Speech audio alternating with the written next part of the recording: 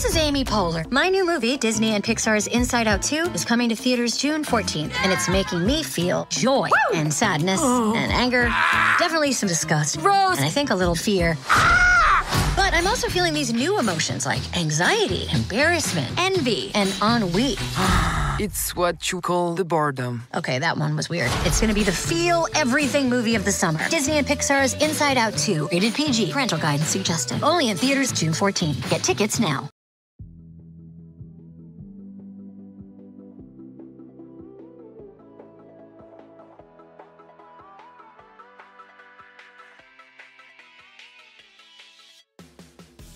Nickelodeon, or just Nick, has been entertaining kids and annoying their parents since at least the 1980s. Over the years, the preeminent kid-focused channel has produced dozens of original programming, ranging from cartoons to variety shows to comedies to game shows. Now the panelists of the great pop culture debate want to relive the orange years and dodge the slime buckets as we attempt to determine what is the best Nickelodeon original series. I aged out of Nickelodeon before it got cool. I'm your host, Eric Rezsnyak. Please help me welcome my panel for this episode. First, she made it here after making chocolate pudding at 3 a.m. because she's lost control of her life. It's Amma Marfo. That is a real line from Rugrats that feels too close to my actual life, but anyway, let's talk Nicktoons. Next, it's Andrea Guerrero. Andrea, I have to ask, why are you wearing a catcher's face mask? Because, Eric, podcasting day is a very dangerous day. Oh, honey, with our hot takes, someone is sure to get burned. Our next panelist thinks he's an oblina, but he's really more of a crumb. It's Curtis Creekmore. That would explain my armpit fetish. Well, just a reminder that this is a family show. And finally, rolls downstairs, alone or in pairs, and over your neighbor's dog, it's Joelle Boedecker. Thanks, Eric. I'm better than bad. I'm good. You sure are, Joelle. Just remember, don't whiz on the electric fence. And Bob Erlenbeck is in the producer's booth, ready to slime us if we say the magic words. Bob, you can't do that on podcasts. If you're curious about how we ended up with this Sweet 16, become a Patreon supporter of the podcast, or check out a bonus preview of this episode on your podcast platform of choice, in which we go through the whole bracket up to this point. And don't forget, you can head to greatpopculturedebate.com and find the listener bracket for this episode so you can play along with us at home. With that out of the way, the Fire Nation is attacking, so let's get into these debates. First up, it's another unanimous decision in favor of ultimate number 1 seed Rugrats, which put 5 seed Double Dare down for a permanent nap. Next, the panel is currently split between 2 different shows that involved courage: 6 seed Nickelodeon Guts and 2 seed Are You Afraid of the Dark? Amma, climb that fake mountain to get votes for Guts. Curtis, initiate us into the Midnight Society as you defend the dark. Curtis, you go first. So I've always been a fan of thrillers. Not horror per se, but just enough to get the heart pumping and the goosebumps tingling. I still get goosebumps today when I hear the intro of that original Are You Afraid of the Dark theme song. I spent so many Friday nights wrapped up in a blanket, sitting in the dark in my room, getting the shit scared out of me by this show. The premise of the show was pretty simple. A group of friends would get together and tell spooky stories around a campfire. Each episode would be the story's retelling, and the episodes would end with a dousing of the campfire over the ethereal and creepy outro music. I think the premise was so smart because you weren't hampered by the need for continuity. The members of the Midnight Society didn't really need to be developed since the majority of the time was spent telling the story. And because of that, every episode was novel and it had its own twist, and some of them were legitimately scary. Thank you, Curtis. Amma, talk to us about Guts. So it was always really interesting to me that Nickelodeon also had elements of their programming that encouraged kids to get active. So it was like, yeah, you can go watch TV, but also like spend time outside, enjoy the environment, be active, use your body. And Guts, I think, was kind of the pinnacle of that. So in a world where a lot of us kind of grew up with American Gladiators and these kind of like larger than life stunt, really sport related things, Guts was the kids' equivalent of that. It was an opportunity to do some of these extreme sport type things that you wouldn't normally get to do, capped off by the scaling of the aggro crag, which was this massive experience to kind of see kids win pieces of the aggro crag as a reward for scaling it. Was always really fun. I keep talking to people my age now that are like, could we find pieces of the aggro crag on eBay? I don't know who's selling theirs, but in a second, I would absolutely buy one for sure. But yeah, to me, I think it kind of harkens back to a time where they didn't have to do things like Worldwide Day of Play because kids were dividing their time between TV and being active, and TV was encouraging them to spend time in both. Again, as a kid who wasn't allowed to watch Are You Afraid of the Dark, that instinct to turn it off when you hear the music still holds. Whereas with Guts, it was just always something I was really excited to watch and got inspired to turn the TV off and go play afterwards, that feels like a unique impulse as well. You lost me at turning the TV off, but Andrea, where are you on this one? I'm going to go with Are You Afraid of the Dark? We kind of alluded to it in round 1. There's no other show like this on the bracket. It is completely unique. All right. And Joelle? I'm with Guts. Do you have it, Guts? So I believe we are split evenly right now, and I get to make the decision. If you're wondering at home, I'm not debating this one because I literally, I aged out of Nickelodeon before this, and I'm giving it to Are You Afraid of the Dark? I think we do have other game shows on this list. We don't have any other horror shows, so for that reason, I'm giving it to Dark. Next, the panel is currently unbalanced in favor of 1 seed Avatar: The Last Airbender, but Joelle still feels brotherly love toward 5 seed The Adventures of Pete and Pete. Joelle, channel Artie, the strongest man in the world, as you defend both Big and Little Pete. Andrea, bend the other panelists to your will and get Avatar into the Elite 8. Joelle, you go first. Oh boy, I'm so sad that this is 3 against 1 right now. Pete and Pete is the quirkiest, weirdest show for kids, and that's obviously just the log line going in. It has this surreal aspect to it that you're just watching and you're like, could that actually happen? Is that real? Or do people ask those questions? The show is weirdly brilliant if you just think about it for a minute, which as a kid I wasn't, but as an adult, and I watched it this week and I was like, oh wow, they are making social commentaries I didn't even think about, and it's a lot of commentary on small town life and society and this and that. What I love about the show is the speed of it, which is not for every kid. It's definitely a little bit slower of a show, but you have kind of the juxtaposition of older Pete, Big Pete they call him, who is he's kind of he's chill, he's kind of a nerd, he kind of tries to stay out of the limelight, and then you got little Pete who just wants to do nonsense and get into hijinks and test out theories and run around with his superhero best friend Artie. My favorite thing in the world is Toby Huss, who is one of the greatest character actors. He's not only Artie, but he also plays Mr. Tasty, which you would never know because he's under that giant mask. The words offbeat is the only thing I could come up with, and pictures of the show just stick in my head. I'm wearing my red flannel today just for this conversation. All right, Andrea, talk to us about Avatar: The Last Airbender. This was a show that was my generation perfectly, and we talked a little bit about micro generations. This was it for me. It is only 4 seasons long, and the writers managed to create an entire world with history, culture, magic systems, politics, and they created it in a way for kids to enjoy. So our main character, Aang, is the avatar who has the ability to bend all 4 elements, and he's also the last surviving air nomad. So right out the gate, we're already talking about genocide in a kid's show. He's rediscovered by Katara and Sokka, who are members of a water tribe that very closely resemble indigenous cultures. They all become best friends and attempt to save the world. And so now we're talking about found family. Okay. We have Zuko, who's part protagonist, and he eventually turns into the good guy. And he's the product of his shitty father, Fire Lord Ozai, who has banished his son because he spoke out for the safety of Fire Nation soldiers. So now we've got generational trauma and just general domestic trauma. And Zuko's redemption arc in this series over the 4 episodes, it's lengthy, it's messy, it's bumpy, and it's what a redemption arc should be. But at the end of the day, this show is about the power of friendship, and we love that. The show is perfect. No comments, no notes, goodbye. Just a casual, everyday story. Amma, you're sticking with Pete and Pete here. I am sticking with Pete and Pete here, yes.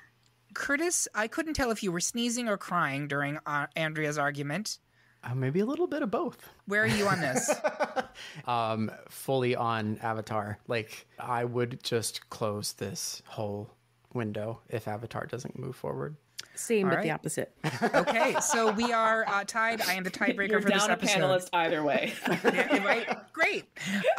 Here's my argument. If we're looking at the kind of totality of Nickelodeon from its entire existence, Avatar is, I think, one of the later shows that are on this bracket, and it was huge. It brought American anime into the conversation. End of story. I don't know if we had another American anime prior to this.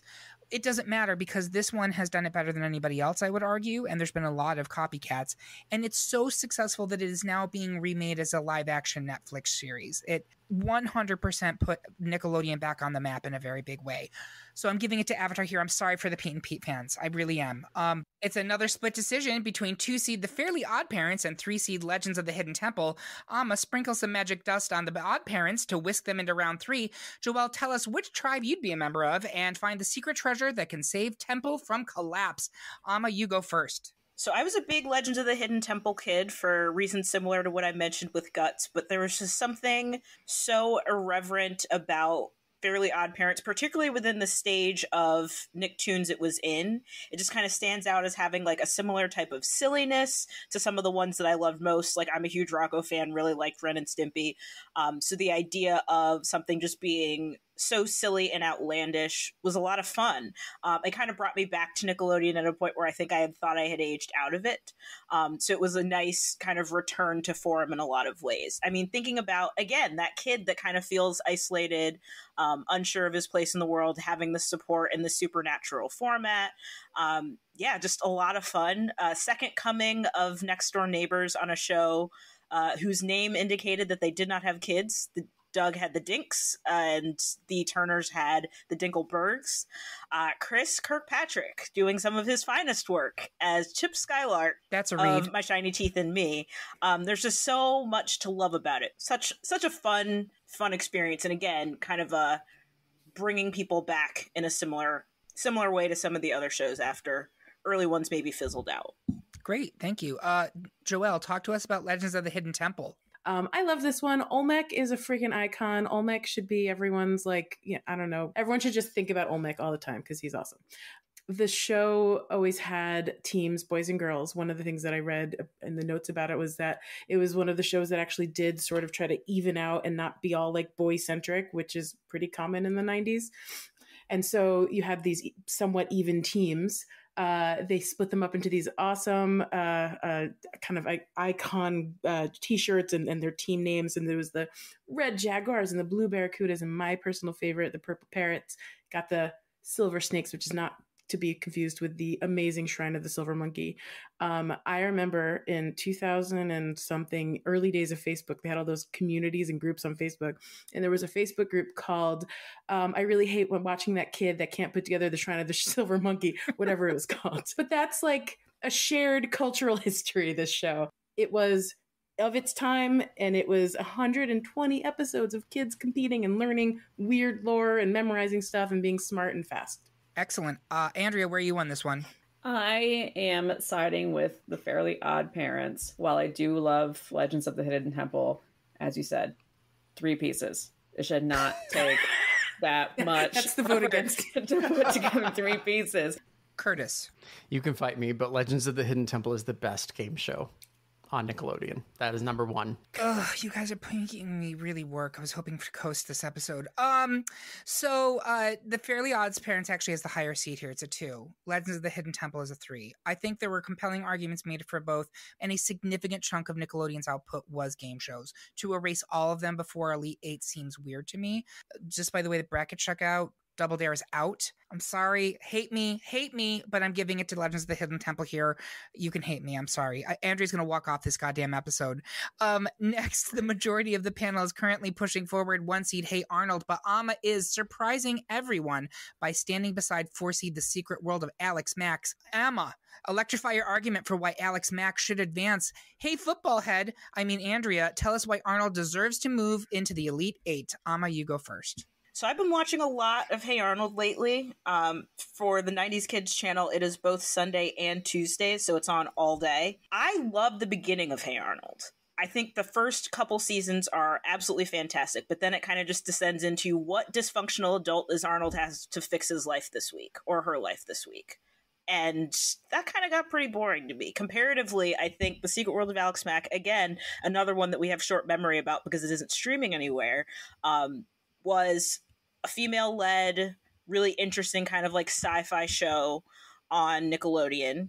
Larissa Oleynik, beautiful work. Also inspired a book series, which I also read because if anything had a book series as a kid, I was going to read it. But yeah, it was just really nice to see like a female protagonist that didn't feel pressured to be like super girly, which was also very much my vibe.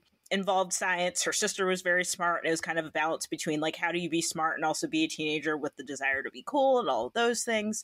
And yeah, there's just so much to love about it. And again, maybe I am romanticizing it because it was now also a moment in time that we're not going to be able to get back. At the time, it meant a lot to me in a way that Hey Arnold, even in its earlier years, probably didn't, but especially not as it continued. Thank you for that. Hey, Andrea, talk to us about Hey Arnold. Is this 3v1 right now? I believe it is currently 3v1. Joelle looks like she's gonna flippity floppy. Okay, are you switching it to Secret World? Let's see what Andrea has to say. All right, Andrea, batter up. I'll try to be concise. So, Hey Arnold is an animated series that takes place in a fictional city that is very heavily inspired by cities like Chicago, NYC, Seattle, and as far as kids shows go, you don't get that representation a lot of that sort of lifestyle and upbringing. And Hey Arnold, I think out of all the shows left on this bracket, is probably the most diverse show. Arnold is, he lives in a boarding house with his grandparents. His biological parents are presumed dead somewhere. They were like adventurers or explorers or something. So his grandparents own this boarding house in the city. They've got these like mainstay residents who are mostly immigrants. There's a Vietnamese immigrant. There's a Czechoslovakian immigrant. And so this show really brought a lot of different cultures and backgrounds into the homes and TVs of young ones. So this show was just so relatable, and I love the diversity in this show. Great. Curtis, where are you on this one? Arnold, fully Arnold. I loved Alex Mack. She was cool in a puddle and played the saxophone, but Arnold. Joelle, have you been swayed back to Arnold? I was almost swayed. The whole girl in STEM thing kind of shook my brain a little bit. But I think I have that for Clarissa, and we'll talk about that later. So I'm going to stick with Hey Arnold. Great. I don't have to make a vote. So we will move Hey Arnold into the next round. It is another evenly split as 3-seed cartoon Doug is up against 2-seed sketch show All That. Curtis, why is All That worth moving forward with or without a bag of chips? Joelle, is your underwear on the inside or outside of your pants? Call Quailman to save the day as you support Doug. Curtis, you go first. I feel like people, especially our Patreon supporters who heard part 1 of this episode, are going to think that I don't like Doug, considering I am typically the only one that's arguing against it every time. And while I did like it, Doug just wasn't the banger that I think everyone else thought it was. Doug is milk toast. He's boring. He is another white man failing upward. The ensemble of that show is what made it interesting, and that's just simply not enough for me. Speaking of ensemble cast, All That was my introduction to sketch comedy shows.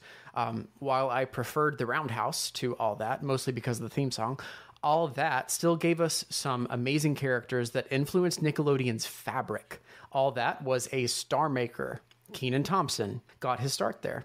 Amanda Bynes, Nick Cannon, for better or worse, and Gabriel Iglesias all also found their footing on the show and went on to bigger and better things. Without All That, you don't have shows like Kenan and Kel or The Amanda Show. You wouldn't have gotten characters like Pizza Face or Bag and Sag and Barry, or sketches like Good Burger, a sketch that was so popular it went on to get its own movie. And that was so popular that it got a sequel nearly 30 years after its original airing. All That is a critical thread in the tapestry of Nickelodeon. She came with it. All right, Joelle, you gotta slap back for Doug. I don't know how you compete with that with a kid that wears underwear around his, khakis and then puts a belt around his head and calls himself Quimman. But you can, because that's creative. And he was such a creative kid. And he would go home and he would draw and he would dream up, and he was just always dreaming. He was a daydreamer. The show was just charming and weird. Everything was weird. Like the colors of the show was complete nonsense half the time. People were purple and blue and white and green and yellow, and it was great. I don't know that Doug competes with All That, because All That really was like a generation forming strong, and it's a strong contender on this. And so many careers it created. And yeah, I don't know how I compete with that, but I want people to love Doug. That's all. Amma, where are you? If you're asking me, which you are, All That wins this and it is not close. Andrea. I did have a whole argument written up for Doug. I did not consider the fact that it would be going up against all that. I did literally use the phrase milquetoast in my notes, though, about Doug. So, like, it was kind of a frenemy situation in my notes. But I also think it really dealt a lot with processing emotions. He journaled every day, and that was the whole narration of the show. It was, like, basically reading from his journal. However, sketch comedy, all that, nice gateway into SNL. I'll stick with all that. Okay, so that's 3 for all that, which means we will advance it into the next round. Next, in a genuinely shocking turn of events, 1-seed cartoon juggernaut SpongeBob SquarePants is poised to go out in favor of 4-seed Rocko's Modern Life. Someone call Patrick because I need a hug. Does anybody want to speak up for SpongeBob here? Curtis, are you sticking with Rocko? So we haven't talked about SpongeBob at all. Is anybody actually going to talk about SpongeBob? As of right now, nobody is scheduled to vote for SpongeBob here. That's kind of wild. And I think we should at least talk about SpongeBob, even if it goes out here. And I do think it should go out here because to me, Rocko is kind of a foundational stone of Nickelodeon. And if you didn't have Rocko, you wouldn't have SpongeBob. But I think we should talk about SpongeBob. SpongeBob, and I'm not at all prepared to do this, but SpongeBob was, especially the early seasons, a fantastical show. It was it is huge. I think it's still on the air. It's still on the air. It's almost totally different, which I think also speaks to the fact that it has evolved with the senses of humor of generations as it's gone, which is really impressive. And I think not a lot of shows have been able to do that. But early SpongeBob is some of the funniest humor in a cartoon that I've ever seen. It is sad to see it go out here. I think it misses my generation maybe just a little bit, and maybe that's why I'm not fighting as hard to keep it. But Rocko is, I'm going to say it's a better show. I'm going to say it's a better show. Amma, you're sticking with Rocko here. I am sticking with Rocko. I agree with Curtis in the sense that some of my favorite writing on cartoons of all time is in those early, like, first 2 seasons of SpongeBob. And then, much like we've seen happen with The Simpsons, they just drove a good thing into the ground to the point where it is persistent, but not necessarily consistent quality. It's that argument of the legacy is ultimately harmed by not putting the situation down when it needed to.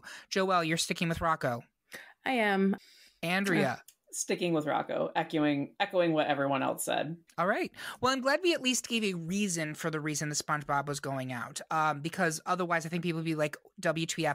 It's been on the air, I think, literally for 20 years now. So there you have it. But we will put Rocko's Modern Life into round 3. Finally, in round 2, 2-seed Clarissa Explains It All is set to advance over 3-seed Real Monsters. Andrea, see if you can scare up the votes the monsters need to move forward. Curtis, explain why Clarissa is more than just a know-it-all. Andrea, please go first. So we've got Ren and Stimpy, we've got Rocko's Modern Life, and then we have Real Monsters in terms of just like surreal, obscene, dumb humor. I think Real Monsters was the last of that lineage of cartoons in that vein. It's about these like wannabe monsters who are very bad at their jobs and end up getting into hijinks that often involve humans. I think it's the first episode, is literally them trying to go scare kids on Halloween. Like, not gonna work, probably. So then they discover candy, they discover school, they discover like all these different human elements. And so it's just really fun to see these monsters interact with the normal world, as it were. Queer icon, the Grumble. We assume he is male, but he wears high heels and makeup, and he's very fabulous, very extra, and his voice kind of fluctuates like Jiminy Glick sort of way. That's what I'm reminded of every time I like hear him. And the show is just so silly and goofy, and kind of like what we were saying, what I said earlier, there's a lot of shows on Nickelodeon that have like values and morals, and this isn't one of them. And sometimes that's what you need, is just some dumb, silly show. Excellent work. You've done a great... I think a lot of people appreciate your Jiminy Glick reference in particular. Joelle, has she swayed you, or are you sticking with Clarissa? I am sticking with Clarissa, but yes, Real Monsters is everything Andrea has said. Amma.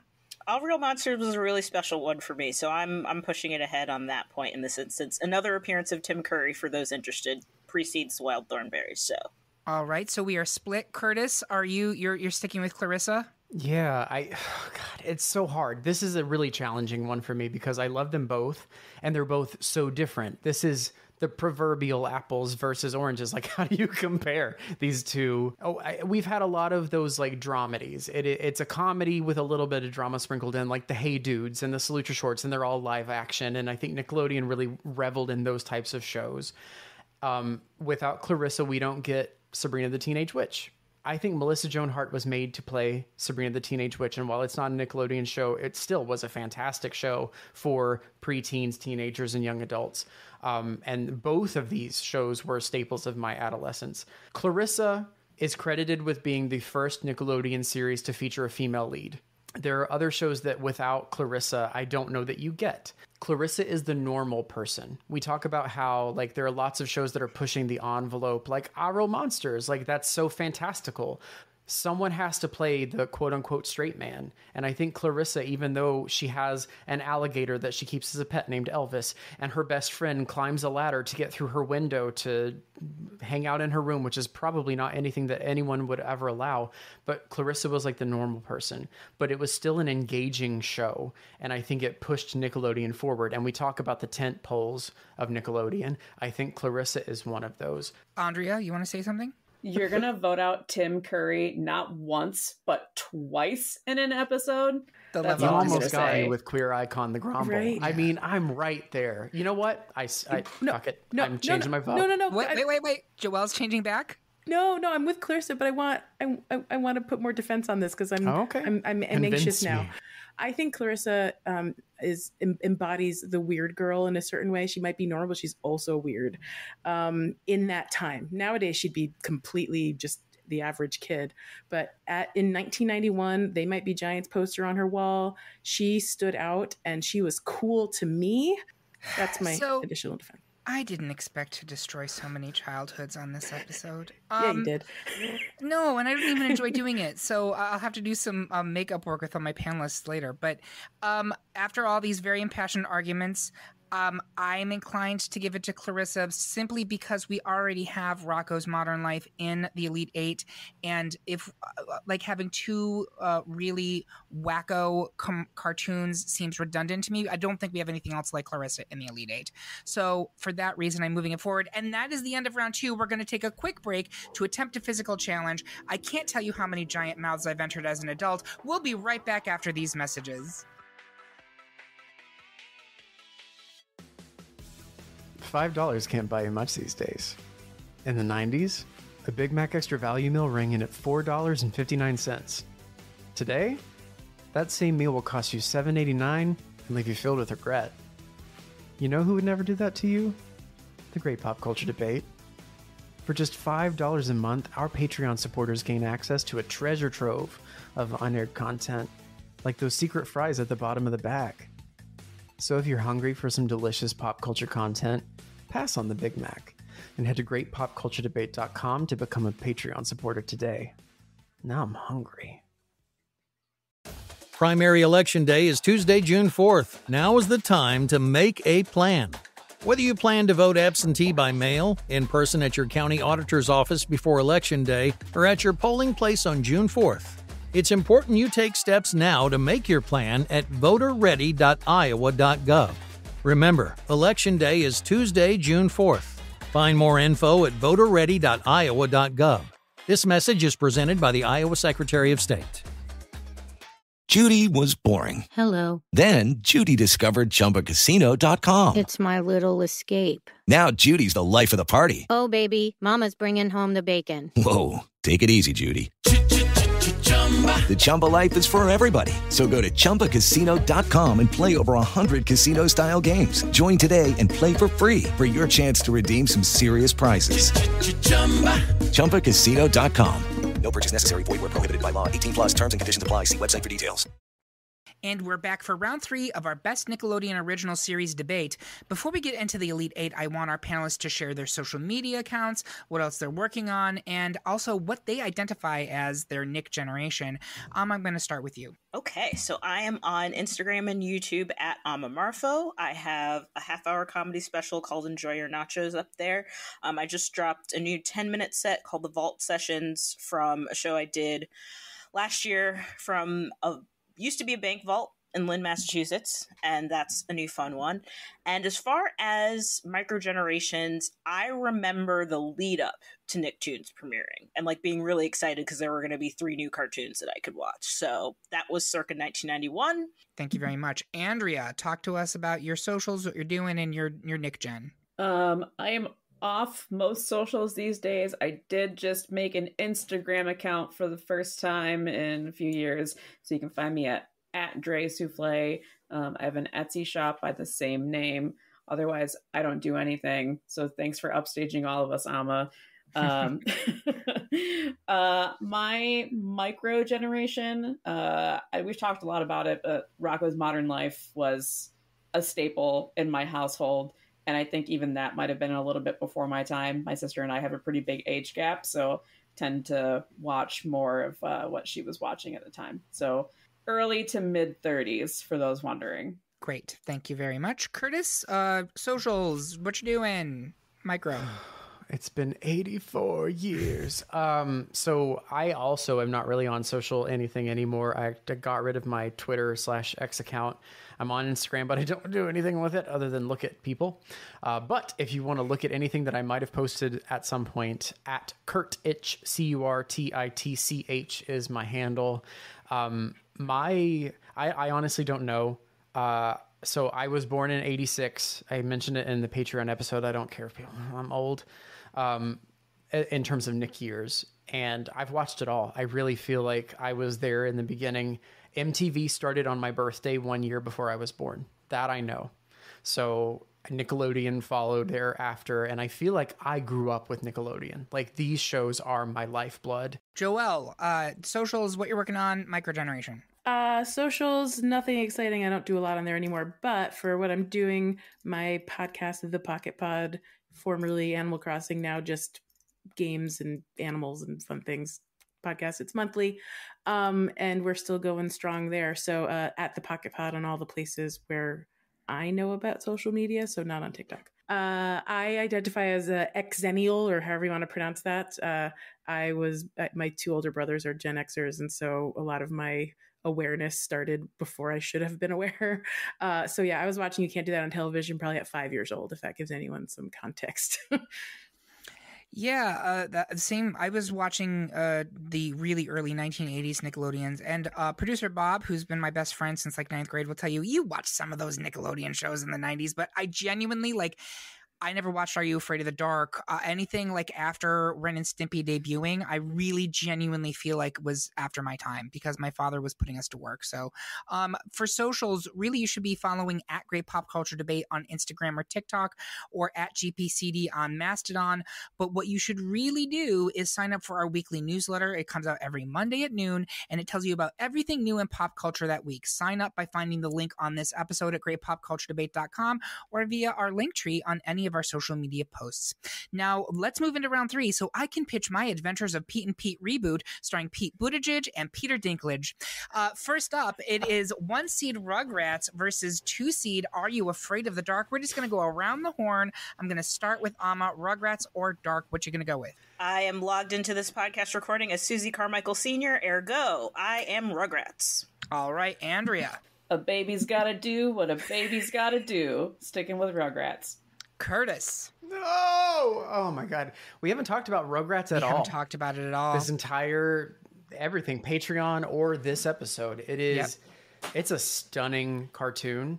Everything that I know about the Jewish faith, I learned from Rugrats. Yep. I have fought tooth and nail for Are You Afraid of the Dark? You know what? I'm going to vote for Are You Afraid of the Dark just because I know it's not going to win. But it's the only show that is in the vein that Nickelodeon has put out that I can think of, and that let's go tell scary stories. And I think I'm going to vote for it. Okay. Joelle? A Macababy's got to do what a Macababy's got to do. Rugrats, please. All right, so we will advance Rugrats into the Final Four. Next, it's 1 seed Avatar: The Last Airbender versus 3 seeds Legends of the Hidden Temple. I'm going to start at the back of the pack. Joelle, where are you on this one? I'm with Legends, mostly because I don't really know Avatar that well. I tried. All right, Curtis? Avatar. Okay, things that Curtis is having a time. Andrea, where are you? I will cry if you guys do not push Avatar forward. Full stop. Okay. I enjoy making people cry, but I don't enjoy making you specifically cry. Amma, where are you? Well, Andrew's put me in a hell of a spot. And this is hard because I don't have that much familiarity with Avatar, but I do kind of recognize its contribution to Nickelodeon as like a larger entity. So recognizing what's kind of had an impact on the channel overall, both of these things count. Curtis raised his hand. Can I stall? Yep, stall. Amma, Curtis. I want you to leave this podcast right now and go watch Avatar. As the host, I would prefer that you did not do that. Yeah, Bob is not going to let me do that. Take about 60 hours and then come back. Yeah. So I said Legends of the Hidden Temple is the best game show that Nickelodeon has. I'm voting for Avatar. Right. It is one of, if not the best written cartoons, but also shows, I think. Maybe ever. It is so strong in from top to bottom. How can you fit that much story development in basically 20 minutes? It's a show that has it doesn't talk down to kids about very real issues. It talks about war, talks about genocide, found family, losing parents, losing friends. And it doesn't do it in a way that is like pandering to kids. They're doing it in a very real way. And for those of you not familiar with Avatar, there is like a very large spiritual element to it that isn't like overtly Christian, or it kind of leans more into like maybe Asian spirituality a little bit. I'm switching my vote. I hear you. I've heard wonderful things about this show. I watched a bit of it. Maybe I'd give it a chance. So. All right. So, Amma, you're going to abstain from this round? Yeah, I guess I can. Yeah. Okay. Thank you. It's fine. We are advancing Avatar: The Last Airbender. Next is 1 seed Hey Arnold versus 2 seed All That. I'm going to start with Andrea. Where are you? I'm going to go with Hey Arnold. Personally, I think I'm going to get voted out on this one, so I'll save my arguments. Joelle. My vote is for All That, but I did just want to say, stoop kids afraid to get off the stoop. That's all. Amma. I'm going to say All That. I love Gerald the Bold Kid, but there we go. Curtis. I also really liked Hey Arnold, but I'm voting for All That as well. Just because we don't really have, we've already talked about animation. We need a live action show still. All right. So All That will advance into the the Final Four. And 4 seed Rocco's Modern Life versus 2 seed Clarissa Explains It All. I'm going to start with Curtis. Rocco. Amma. Rocco. Andrea. Rocco. Well, Joelle. Well, it's Clarissa, but I guess fuck it.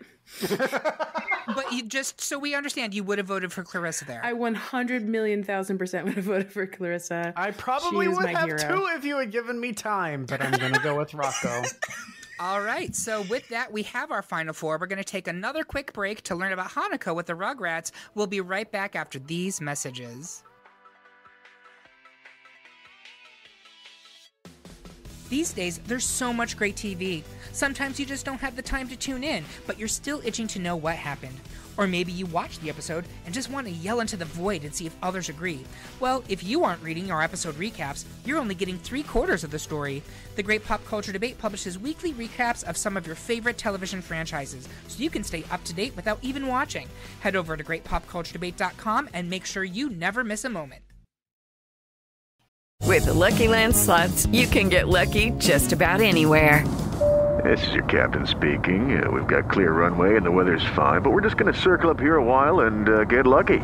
No, nothing like that. It's just these cash prizes add up quick. So I suggest you sit back, keep your tray table upright, and start getting lucky.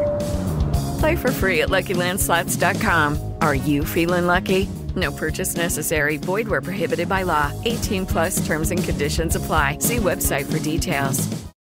Hey, are you a superfan of Taylor Swift, Jelly Roll, or Morgan Wallen? Are you that song nerd who likes to dive into every little lyric of every little song and figure out what everything means? Do you want to take that a bit further, though? Because I have a podcast called Songwriter Soup, and it dives into the journey of a songwriter and how those people help craft the soundtrack of your life. I'm Laura Veltz, and I'm bringing all of my friends together to discuss our funny little job writing for all of your favorite artists. Listen to Songwriter Soup wherever you get your podcasts. And we are back with the final four of our best Nickelodeon original series debate. At this point in the show, I always like to take a step back and see if we're where I thought we would be. So we have 1 seed Rugrats versus 1 seed Avatar: The Last Airbender, 2 seed All That versus 4 seed Rocko's Modern Life. You can't see this because it's an audio medium, but 2 of the panelists just hug their heads in absolute shame and frustration about how they're going to make these decisions. 1 seed Rugrats versus 1 seed Avatar: The Last Airbender. We're going to start in the middle of the pack. Joelle. So without any question whatsoever, it's Rugrats for me. Is it okay for me to talk about Rugrats at this point? I would love for you to talk about Rugrats. Well, first of all, Rugrats is a very, as far as I'm concerned, a very Jewish show, and boy, do I love that in my life because there are so few of those. And it taught, as Curtis said earlier, like now Curtis knows about 2 whole Jewish holidays, and that's cool. You could learn even more in other stuff, but this is one of the first things. Like my little brother was born in '93, and like he to this day still has little Tommy Pickles in his Maccabee whatever, as his like. I don't know, Avatar on something. I don't know. Speaking of Avatar, different Avatar. No, Rugrats is so. What I love about it is it's for everyone. It's not for kids specifically. I was watching it as an adult just this week, and I was like, oh wow, they are mocking the hell out of those parents, and I love it.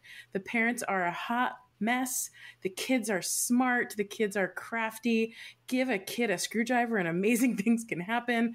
The tool, not the drink. I mean, the drink too, Maybe for being both. honest. It's got vitamin C. Fair enough. That's true. Kids love orange juice. Beyond just the Jewish content, they have actually, talked about several other religions over the course of the series. 172 episodes, 9 seasons it went for. It has 3 movies. It has a sequel show, All Grown Up, which is actually pretty good and adorable. And then they also did their best to reboot it recently with like a new style of graphics. I don't know how well that did, but I don't really care. We're talking about the 2009 ending period. The last thing I'll say is that Reptar is a fucking icon. Thank you. Praise Reptar. Amma, where are you? I am solidly in the camp of Rugrats. As someone who's kind of followed the trajectory of animation for a long time, getting Susie Carmichael introduced as the first Black character was a big deal. Watching, like, there was an anniversary of it the last couple weeks or so, and seeing Cree Summer talk about how prolific she's had as an animation career, but it was one of the first times she got to voice a Black character. That was incredible. So yeah, having like a Black family, middle class, kind of like Cosby type feel to it. If you remember, the first time they show up in the house, like Stu shows up holding Tommy and she mistakes him for the plumber, which is A, very funny in its own right, but B, a thing that happens to Black people all the time. And if you tried to do that in live action, you would not get away with it. It's stunning. In a larger sense, Rugrats is probably, from a comedy perspective, an incredibly, one of my favorite, best written shows. Phil DeVille is so funny all of the time.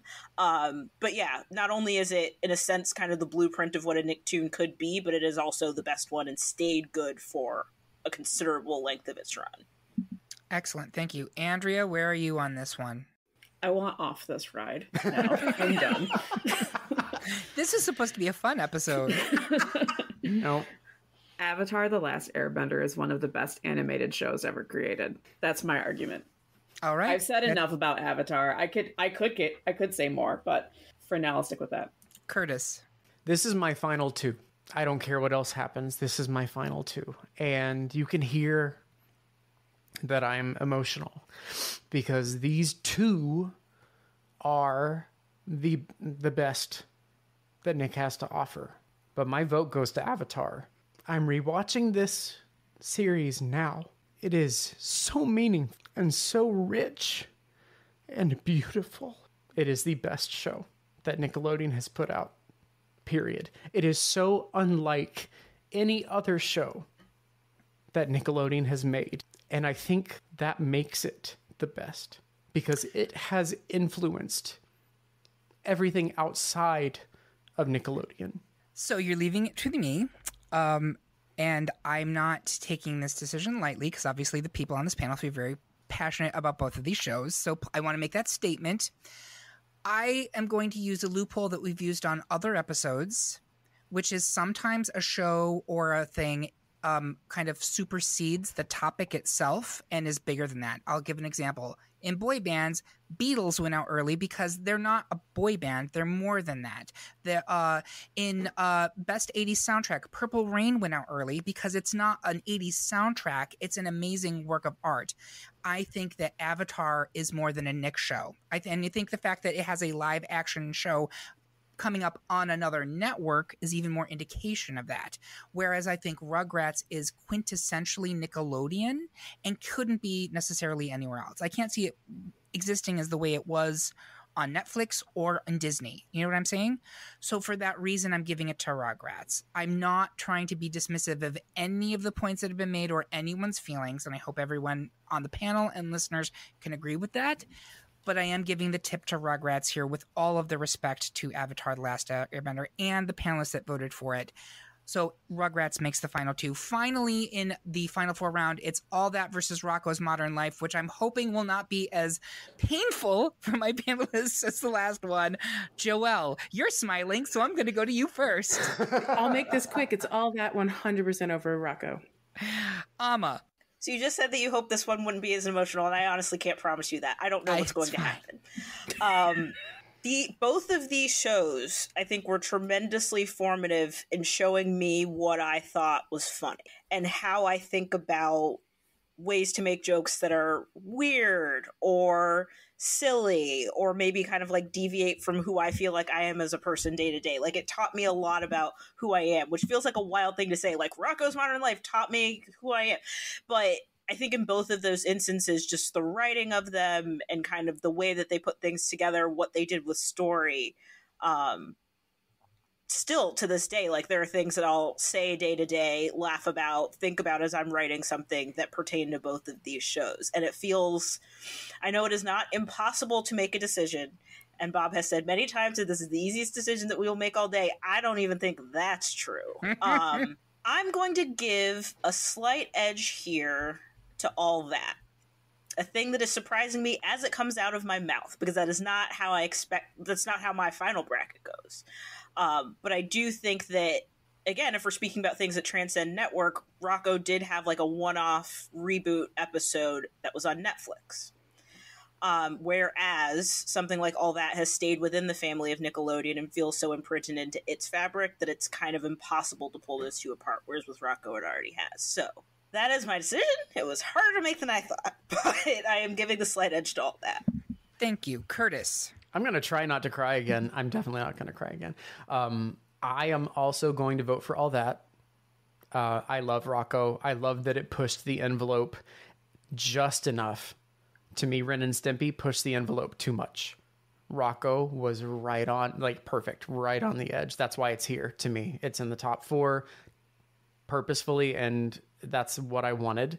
All that paved the way for kids to watch Saturday Night Live and In Living Color, like those sketch shows on Fox, on anything. Like, I watched those because I enjoyed All That. Andrea, are you still speaking to me? If you could feel my pulse right now, I think the transcending argument is bullshit, because we're not talking about quintessential Nickelodeon. We're not talking about bigger than Nickelodeon. We're talking about best Nickelodeon original series. So I'm still mad about Avatar losing to Rugrats, because I don't think Rugrats should be in the Final Four, personally. I think it's a great show, but Final Four worthy over some of the other ones in that section, I disagree. But regardless, I'm going with Rocko's Modern Life because I think it is the better of the two shows. I think it teaches kids how to exist in our awful society. and take it with a grain of salt and to recognize the absurdity and the existentialism of it all in a way that no other show on this bracket really does. It is literally Rocco's modern life. It is him living his day-to-day life. And it's doing it in a way that is zany and over the top and fun. And imagine how boring life would be if you didn't have some sort of guideline like that, you know, you just had the influences of all of these shows with like great morals and lessons. Like, that's fine. That's good. We need that. But we also need to recognize the absurdity of the world that we live in. And Rocco's Modern Life does that. All that, I'll give it its flowers. I think it is a gateway to those sketch shows like SNL and Living Color. I did not go back and watch all that for this episode, mostly because I feel like I didn't really need to. It was a sketch comedy for kids. I kind of can remember what that's like. Rocco's Modern Life, I went back and watched, and I still enjoyed it, and I still remembered all these moments, and I saw things I didn't see before as an adult with some of the adult jokes. So I'm going with Rocco. Okay. I still think we have 3 for all that. So that would... wait, has someone not voted yet? I'm getting looks that... No, I voted, but now that might be shifting. Same. Are you... Okay, Amma, where are you? I think I'm back on Rocco, and I'll tell you the precise point of the argument that got me there. The piece specifically about kind of like existing in late stage capitalism. And I remember like watching an episode literally yesterday, because yesterday was Friday and Rocco's on all day Fridays. So I watched a lot of it yesterday. And yeah, just the idea of specifically Ed going to work, feeling stuck in his career, and then finding out that the job that he was up to be promoted for was given to somebody younger. So then he freaks out about feeling too old for things, tries to act younger, only to then find out, oh, the next slot that goes to promotion gives it to somebody who is actually a lot younger, because he seemed like he wasn't mature enough for it. So there's just no winning. And that sense of like no winning, being able to be taught that, I think by my age, I was like 9, and I'm watching it now in my late 30s and it feels the same. Like, that's a really unique thing to be able to do. Whereas all that, to your point, it's like sketch comedy, and some of it is still quite good, and it has elevated some really talented people, but it doesn't hold the way that Rocco does. So I've made it harder, but I just need to say that. As the host of this episode, I fully understand the there is no winning commentary. Curtis, did you switch to Rocco, or are you sticking with all that? What makes it easier for you, Eric? If you switch, that would make it so much easier for me. If I switched to Rocco, right? Yeah. Oh, Joelle, please convince me. It doesn't make any sense to me to not have a live action show in the final 2. I agree. It just doesn't make any sense to me. If we're just looking at the full bracket, there was a lot of animation along the way. There was these like sprinkling of the live action shows, and so many were actually left off of this bracket. And all that is one of the ones that launched like 1,000 other things. So many.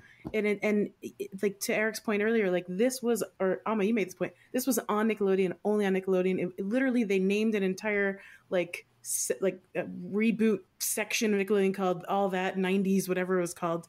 Like I wrote it down somewhere. Anyway, 90s or All That is what they called it, because all that is the fabric. That's the other word we use. It's the fabric of Nickelodeon. And in the same way, Rugrats, that's already in the final 2 here. That one launched all those other animations we talked about and the entire career of Klasky Shupo. So it makes more sense to me that all that is here. I understand why Rocco is fantastic. When I went back and I watched just about everything on this bracket, like this week, just different episodes, sprinkling of everything. And Rocco was cool, but all that was like nostalgia city, and I enjoyed it, and I was laughing at Pierre Escargot like I did like I was 8 years old. Go ahead, Andrea. Please. I don't think the argument of we have animation but no live action is a good argument, because we're not talking about the fairness of the sides of the bracket. We're talking about the best Nickelodeon original series. And if that's what we're talking about, I still think Rocco takes the cake. I don't care if it's all animation or all game shows or all live action in the end. I don't like that argument. I think that that's a little bit of a cop-out of an argument. It's a piece of my argument, though. I don't think that's my only argument. It's just pointing out the facts. That's all. I think ultimately what this is coming down to is the difference in rubric being quality, what is best, versus the actual meta perspective of what is most representative of Nickelodeon. And that's, I think, where we're getting into some issues here. So I need to do a quick poll to see where everybody is right now because I have no idea. Curtis, real quick. All that. Joelle. All that. Amma. Rocco. Andrea. Rocco. Y'all are fucking kidding me. You are killing me. This Curtis, is the come worst back. episode I have recorded in years. I'm saying that right now. You are all making my life terrible, and because of that, I'm going to make you all suffer. And that's very much in the spirit of Rocco's Modern Life. No, I'm kidding. Okay. I'm giving it to all that. I am sorry. That's giving us a final 2 of Rugrats versus All That. Andrea, this is a battle of who could care less for you, correct? More or less, yeah. Are you guys happy with this final 2? No. We are all miserable. What is more of being a millennial who enjoyed Nickelodeon than that? Andrea, do you have a pick? No. You guys go first. All right, I'll go to. I'm going to start with Joelle. Rugrats versus All That. I am with Rugrats on this one. Curtis. Rugrats. Amma. Oh, God. Let me say right now, I am absolutely not going to work as the tiebreaker for the final decision. I'm not doing it. If you kids can't get along, I'm going to pull this car right over. My whole body hurts. I'm just giving it to Rugrats so we can be done. Surrendering is also a very Rocco's Modern Life way of looking at things. Andrea. After much thought and consideration. I've decided the winner is Avatar: The Last Airbender. Can we do that? Can we bring it back? I'm going with Rugrats. I think when I think of Nickelodeon shows, I think of kids shows. Rugrats is a kid show. Okay, so after one of the most brutal knockdown smackdowns in the history of the great pop culture debate, we have a pick, and it is the best Nickelodeon original series is Rugrats. Do you agree? Do you think we need Clarissa to explain all the ways we were wrong? Tell us how you really feel by leaving a comment on this episode at greatpopculturedebate.com or find us on Instagram, Facebook, TikTok, or Mastodon. While you're there, make sure you subscribe and follow the podcast so you can hear about what new debates are coming soon, vote in open polls, and even decide which topics we tackle next. If you really enjoyed this episode, please take a minute to like and rate the episode on whatever platform you listen to. I want to say thank you to my panel. I genuinely think you were all that, and thank you for listening. If you loved what you heard, please consider supporting us on Patreon, where you can get even more exclusive content, and you get episodes a whole day early. We hope you have a good one, and remember, everyone is entitled to their wrong opinions. We had lots of them this episode, so it's log, it's big, it's heavy, it's wood. I don't know if it's better than bad, but I also don't know if it's good. Hey guys, it is Ryan. I'm not sure if you know this about me, but I'm a bit of a fun fanatic when I can. I like to work, but I like fun too. It's a thing. And now the truth is out there. I can tell you about my favorite place to have fun. Chumba Casino. They have hundreds of social casino style games to choose from with new games released each week. You can play for free anytime, anywhere. And each day brings a new chance to collect daily bonuses. So join me in the fun. Sign up now at ChumbaCasino.com. No purchase necessary. VGW Group. Void where prohibited by law. See terms and conditions. 18+.